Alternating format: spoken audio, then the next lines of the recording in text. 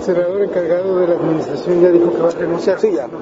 Precisamente porque estaba ostentando un cargo que nadie le había conferido a la luz de estos estatutos. Yo creo que hizo muy bien en hacerse a un lado porque no era su responsabilidad.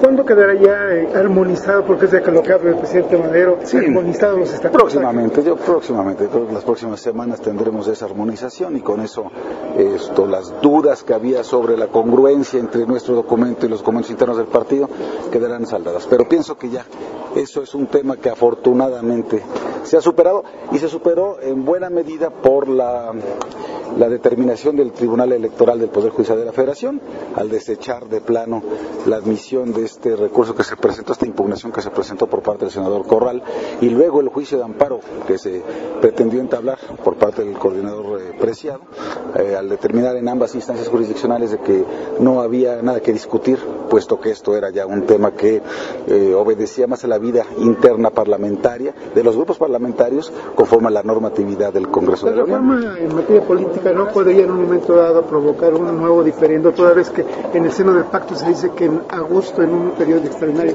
se puede... Sí se advierte que viene una nueva controversia al respecto, al menos un diferendo, porque vimos que ayer mismo desde el Pacto por México, del Consejo Rector, han anunciado un periodo extraordinario con una reforma política, pero francamente creemos que es una reforma descafeinada, una reforma que no contenga segunda vuelta electoral o reelección de alcaldes y legisladores, o la autonomía de la Procuraduría General de la República, del Coneval, la fiscalización en tiempo real de los gastos de campaña, en fin, pues francamente pensamos que es una reforma insuficiente, incompleta, y nosotros exigiremos que, así como estamos ahorita mostrando buena voluntad al presentar una reforma energética muy completa en materia de petróleo y de energía eléctrica, bueno, pues también estamos esperando que con esa misma actitud seria y responsable el PRI y el gobierno vayan adelante con una reforma política electoral como la que requiere México. No solamente se trata de darle al PRI y al gobierno la reforma que está esperando, sino darle al país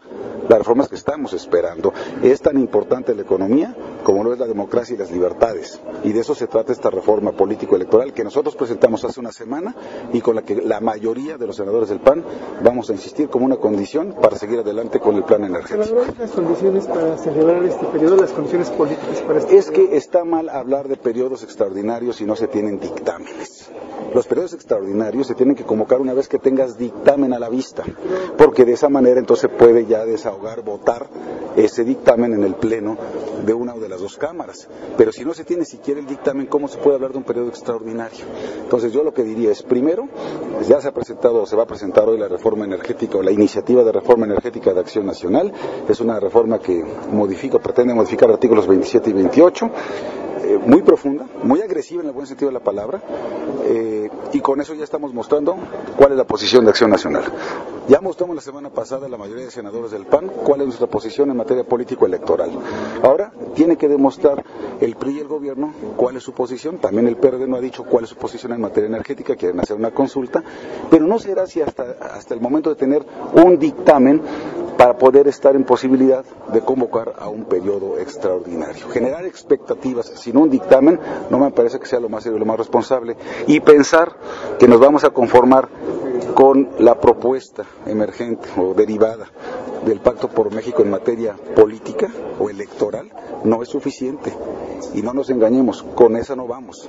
Vamos con una reforma político-electoral que contenga segunda vuelta para elegir al presidente de la República y gobernadores, y reelección consecutiva de alcaldes y legisladores. Señor, ¿cómo calificaría esta reunión que sostuvieron ayer con la dirigencia nacional? Muy positiva. Yo diría que fue una reunión muy positiva. Bueno, la primera vez que nos reunimos la gran mayoría de los senadores con nuestro coordinador y con el presidente del partido, desde que hubo yo creo que sí. En cuanto a los estatutos, sí queda zanjado.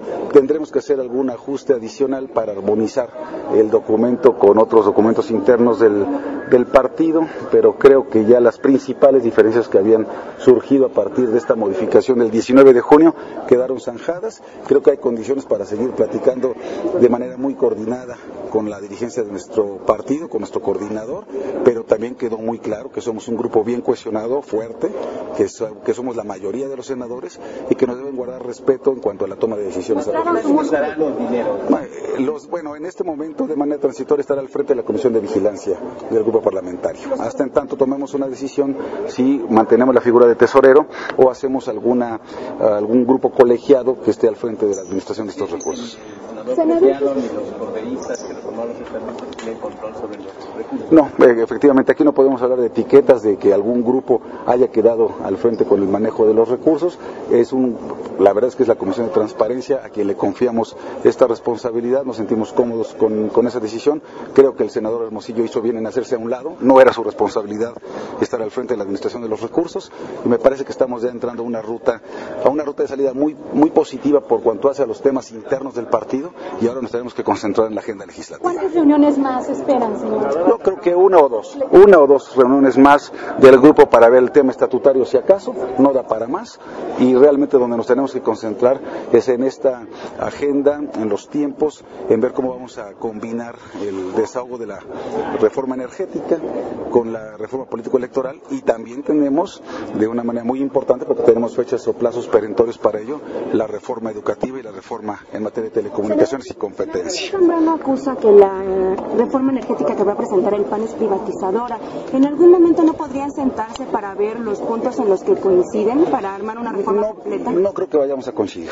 Honestamente no creo que vayamos a coincidir porque nosotros estamos planteando una apertura total, tanto en petróleo, hidrocarburos en general, como en electricidad.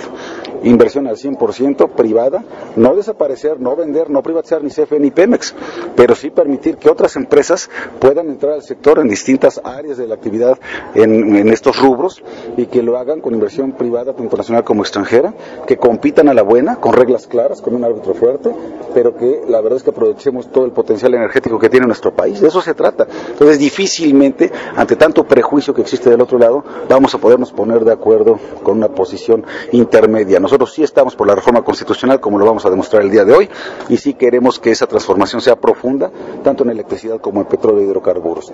Tal suerte que hacia allá vamos nosotros, pero de la misma manera, con la misma profundidad de seriedad, Acción Nacional está yendo por esta reforma energética, pero también aspira a una reforma político-electoral, como lo está demandando el país, sobre todo después de las elecciones del 7 de julio. Es una condición ir primero con la reforma político-electoral en los términos que hemos planteado, que incluye segunda vuelta para la elección de presidente y gobernadores y reelección consecutiva de alcaldes y legisladores. Gracias, buenos días.